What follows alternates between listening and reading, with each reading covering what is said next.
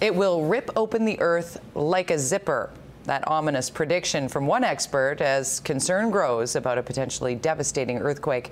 A rash, that is, of recent quakes off the BC coast have not done any damage, but they have thrust the issue back to the forefront. There's concern the shakers are foreshadowing a massive earthquake and tsunami. The consensus among experts is that there's a 1 in 10 chance Vancouver Island will be hit by a major earthquake over the next 50 years. But no matter where you live, an emergency kit and plan are strongly advised. And rotate it every year. So once a year you go through that kit and the kids are familiar with what's in it and you eat the food that's in that kit and then you go out and replace it. But that can make the difference for you guys surviving. So it's absolutely essential and it's something that every family should have. 4,000 earthquakes are registered on the West Coast every year.